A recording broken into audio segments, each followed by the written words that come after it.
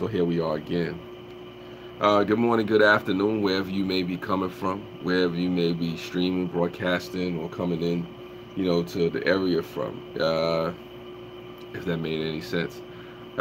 This live stream may or may not be for you, but consider this: YouTube taking away views. This is nothing new. People that have been on the platform for a while, pretty much are going through the same thing.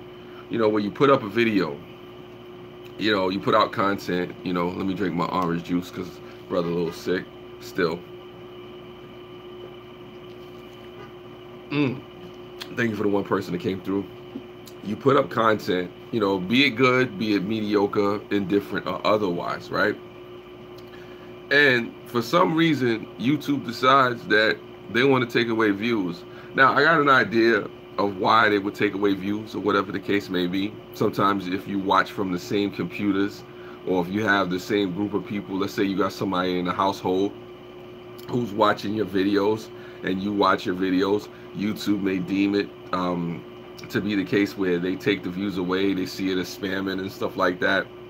And my thing to them is this: if I put my time, my energy, my effort into being on the platform, and I put out a video and I got the video and the video views and the watch time and the minutes, honestly, and you just arbitrarily take it away, you can do that. I'm somebody who's prepared for that as well, especially when the engagement on YouTube is not what it is on other platforms like the Instagrams, the Facebooks, even Twitter, or at certain moments. YouTube has, people on it. They have a bunch of subscribers and stuff like that. They have people who watch tutorials and stuff like that. But, if you just want social engagement, there are other platforms for that, for creators. There are platforms right now, that are springing up for creators, left and right, or at least they're trying to, make things more, creator friendly. The problem with what YouTube does sometimes is, still being vague, and they say, well, maybe, we're going to be more transparent. It hurts the platform. I mean, I know YouTube wants to go into a subscription model, which they already are with YouTube Red and YouTube TV. But the problem when it comes is that, it hurts them as far as what the creators and stuff like that they can organically build and bring up, or whatever the case may be. Now, like I said, maybe I'm reaching, maybe this is a far stretch. Maybe YouTube has, all the creators it needs. Maybe it has the top people, and this is not an issue or a big deal. But I know a lot of us have, struggled with this. You put out content, you put stuff together, you try to release it to the people, be it a live stream, be it an upload, or whatever the case may be, and then they just decide to take the views away. Now, if you want to take subscribers away, fine. If you want to take away live streaming capabilities, that's fine too. But when somebody earns views, when somebody earns watch time, and then you take it away with no explanation, and then you have to do videos like this, because this is not the first time I've done a video like this, and then all of a sudden, out of the blue, mysteriously, my watch time is back. And then there's people who try to monetize this stuff, or use social influence about this and have campaigns behind this stuff, and it gets annoying, because it's like, at the end of the day, there could be some human oversight of this thing, not just doing it in the algorithm and saying, okay, that's what it is. I mean, I think that's probably a little bit lazy, but like I said, it's not my platform. I don't run YouTube or whatever the case may be. But it's annoying if you put your time, your effort, your energy into this platform, if you're on there, if you're doing things, and then you get, views taken away. Not just 1 or 2 views. I'm not talking about 5 or 10 views. I'm talking about you get like 500, almost 1,000 views just taken away. That could be a detriment to somebody. Maybe somebody reached a milestone or something like that.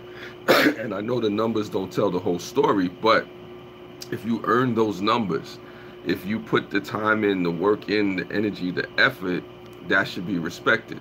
If it's not going to be respected, that's something that'll kill the platform automatically. I don't care what anybody says to me. I don't care what anybody espouses, what videos you put out. I don't care if you parade all the top YouTubers out. If you start taking away views with no explanation, and people start putting in work, and that becomes more of a pattern and more of a trend, YouTube will die. It will die. Because what's the point? Like I said, at that point, it's probably not even about getting paid. It's the principle of it all. Because if I don't get a dime off of YouTube, I could at least take those numbers and that engagement and take it to advertisers and sponsors and say, hey, look, I'm getting in front of this many people, I'm getting this many views, or these are my metrics and my analytics. This is where I stand on this platform. do you want to do business? And that's one of the ways you can monetize in a different way. But if you take that away, or if the numbers are not right, or maybe a person is smaller on the spectrum, because I know I'm definitely a smaller YouTuber, it's pale in comparison to many others, which is fine. But if you don't allow a person to keep their numbers, their true numbers, or if there's something wrong with your analytics, let it be known. But of course, it's a big corporation, so this is not an issue, for them. It's not something that, goes anywhere for them. But there's a lot of us out here who've had that thing, where you put out a good video, a decent video, and all of a sudden you come back and views are taken away. For me, if it's one view taken away, that matters, but when you have 500, 1,000, sometimes 2,000-3,000 views just taken away because they felt you were spamming, or they felt there was some malicious thing. There's no bots watching my channel. If I watch my channel to see my video, to give my channel views on my smartphone, my tablet, my computer, or somebody else does it for me, then that's just what it is.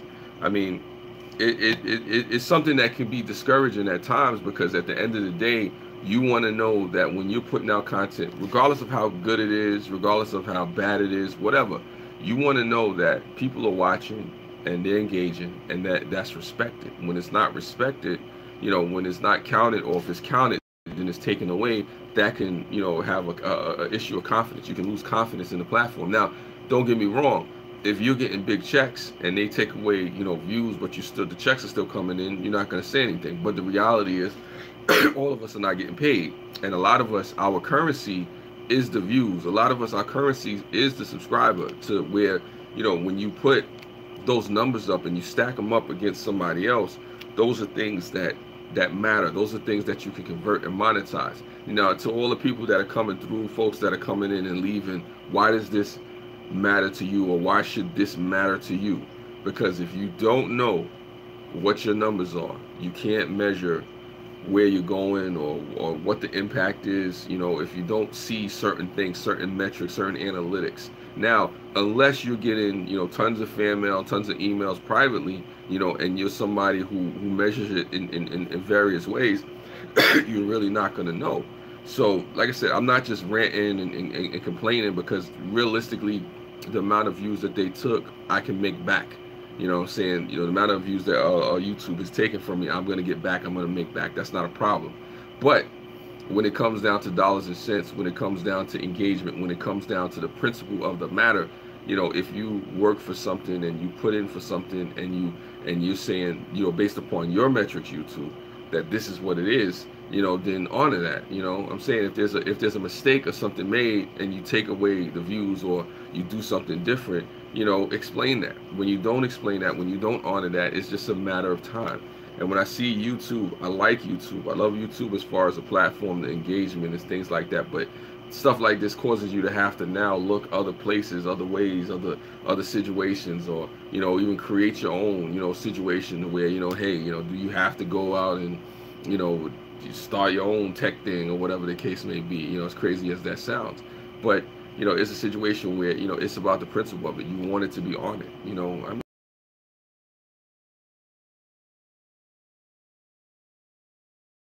for you, maybe everything is okay on your channel. Maybe you've never had views taken away from you, but just imagine any one of you channels out there, anybody watching on any platform, just imagine you take 5, 6, 7, 8, 9 years, or even 30 days, 90 days, and you compile a whole host of watch time and views and subscribers, and then all of a sudden it's taken away and it's arbitrary. And this happens too much on YouTube. There's people who've had silver play buttons who've had their whole channel taken because of some arbitrary thing, to the point where I don't know if YouTube is actually putting themselves in other people's shoes, I'm saying, as far as somebody who's actually turning this into a business, or somebody who's looking to meet other opportunities and stuff like that. I mean, of course you fight for it if it means something to you, but it's crazy like that. It's like, I mean, because it becomes down to like a confidence issue, like a trust issue, and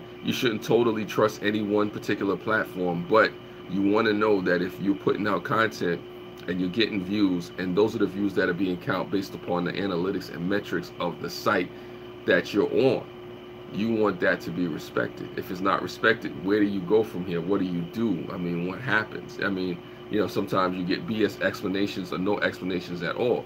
If you're a big YouTuber, maybe you'll get a response, or maybe if you big enough to get have a YouTube representative, then maybe they'll respond back to you in kind, or you'll get the corporate answer, you know, this, that, and the third, or go check out guidelines, or, you know, we'll get back to you eventually, and never do, or you can call this hotline in India. No offense to the Indian people, you know, but, you know, it's kind of crazy because, you know, and then I guess it pays into something too about being aware and you know, paying attention to the guidelines and looking at the different changes and not being like so set on one particular social media platform. I know Green Bay Wacky has talked about that. For those folks that don't know Green Bay Wacky, awesome channel, check him out. You know, he's talked about how, you know, different things that have happened on YouTube will cause us to have to actually, you know, look in other places, other ways. You know, you have to. Now in 2018, if you're just stuck on one platform, if you're just trying to make it on one platform, you're setting yourself up for failure. I mean, even myself, I have to start looking into Facebook, and I don't trust Facebook. I don't trust Facebook at all. But I'm coming to the point where I'm going to have to start looking into, you know, doing things on Facebook and Instagram and stuff like that. I was on Twitter. Twitter didn't really work out for me. I could have pushed it, but that's another story. But the point is, you want to be on multiple platforms. You want to have multiple avenues of, you know, engagement, multiple ways of putting your content out there, you know, even just, you know, beyond social media, or whatever the case may be.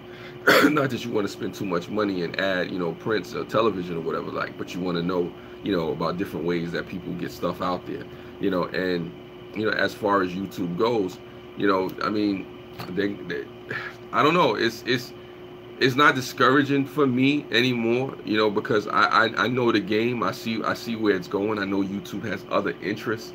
I know they have other things going on. I know that even for they have a host of creators and stuff like that they're gonna push. You could tell me anything you want, but anytime I look on YouTube Red, I see differently. Anytime I look at the top YouTubers or mid-level YouTubers, I see differently.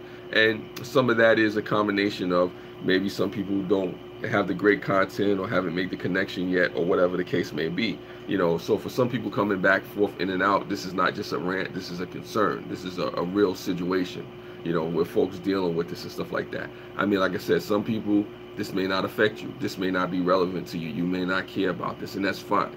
You know, I'm not just speaking this because this is my channel. I'm speaking this because this has happened to many people, as far as you know, YouTube and, you know, just them taking away views, you know, because it happens. And sometimes you really never know why. It's so arbitrary. It's so vague. You know, it's not really a clear situation, a clear cut why, you know, they would do something like that, or you know, what's going on. And then, you know, when you get in contact with them, or you do get a hold of somebody, now it's a glitch. Okay, fine. If it's a glitch, if it's a problem, if it's something that needs to be addressed, then address it. But the reality is, it's never really addressed because it's blamed on the algorithm. But if you, as the people, have set up this algorithm to do certain things and it's not doing what it's supposed to do, then change the algorithm to let people know what's going on. You let certain people know, maybe not everybody, I don't know. I mean, and then you get into the whole thing, how much time do you want to spend on social media? How much time do you want to spend on YouTube? I mean, don't get me wrong, it's an awesome platform. It's a lot of opportunities, a lot of things that you know, that you learn from YouTube, and I'll continue to learn from YouTube.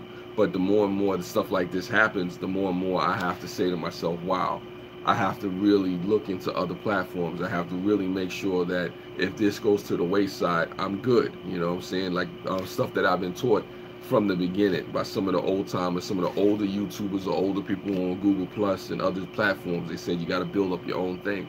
You have to, you know, because Mel could be gone tonight, today, this right after this live stream or whatever. I mean, not to knock YouTube or whatever, but I know that if you don't say anything, if you don't speak on it, then it'll be like this. Why am I doing this live stream? Because the last time this happened, I had to do a live stream like this. And then all of a sudden, YouTube picked it up in the algorithm and gave me my views back. I don't know if that's going to be the case this time, but it's annoying that, you know, this is one of the ways that you have to do it. These are one of the ways you have to speak to them. You know, you almost have to speak to them in a public forum to say, you know, I'm speaking to you directly, but indirectly to say this is, you know, what's up, you know. So, I mean, because if I call you, I don't know if you're going to answer. Maybe I'm not big enough or you know, significant enough as a YouTuber. And like I said, this is not solely about me. This is about you folks out there. If you have issues, if you have problems, complaints, concerns, You know what? Make the videos. You know, reach out to them. You know, I mean, don't go to the offices. I don't agree rushing to the office. I mean, it's sensitive times with that. You know, especially with the stuff that happened out in California. You know, there's a lot of tension with that. You know, but if you got to write an email, a letter, make a phone call, you know, do that first. You know, if they set up a meeting, then that's what that is. You know, like I said, I know this may seem, you know, very insignificant to a lot. It may seem like this is out there. Some people may agree with it, some may not. You know, but all I know is that if I'm on a platform and I'm putting out content, I want the views counted. And if the views are counted, if by your metrics, if the views are counted by your metric, you the platform owner or operators, you know, I would expect that if I come back, you know, the same views are there, you know, a year from now, a month from now. With YouTube, you don't know. I can tell you honestly, there's been times where I've had views and then all of a sudden out of the sky blue, views are gone. And there's no reason for it. There's no rhyme or reason for it. There's no real explanation. They're gone like a thief in the night. You know, there's like a ghost or something, or like Thanos, one of the Avengers. He got the Infinity Gauntlet and snapped his fingers and half of views are gone, you know, and then you got to get the fight, you know, the YouTube Avengers and fight to get your views back and go back in time and find out if you can get the damn views, you know. I mean, that's just one of the things, you know. And, you know, it is what it is. It is what it is because, you know, for the flip side of it, I can't knock the fact that if you want exposure, if you want to learn how to put together great content, if you want to learn how to engage with audience, YouTube is the platform for it. However, moving forward, for engagement and for, you know, real opportunities, it's gonna have to be a situation where you look beyond YouTube. And like I said, you don't have to believe me, you don't have to listen to me, you don't have to care about what I'm saying.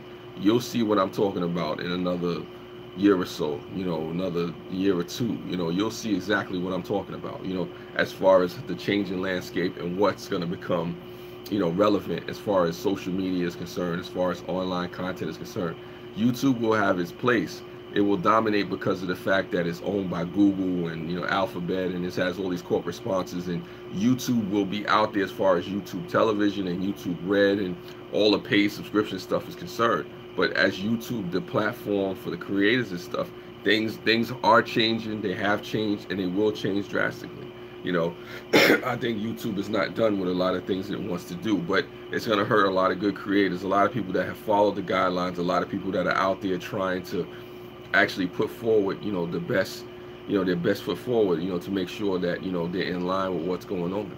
You know, and I say to folks out there, say to the YouTube people out there, you know, just, you know, respect the rules and guidelines that you've laid down. Respect, you know, the situations that you put forth. You know, I know it may not seem like much. I know it may seem like overwhelming, or it's something you get back to. Maybe you have other interests. I don't know, you know, but there's people that have put a lot of time, a lot of effort, a lot of energy, you know, into this platform. And, you know, it'll be a shame if they're not really, you know, honored or respected on that merit alone. Now, and I know you don't have to, you know what I'm saying? I know it's like renting a space. You know, you don't owe anybody anything. But the thing about it is, don't let people come into the space if you're not really going to honor your own word or the things that you say, or things are still going to be vague after you said that they will be transparent, they will be open, you know, they'll be honest and whatnot.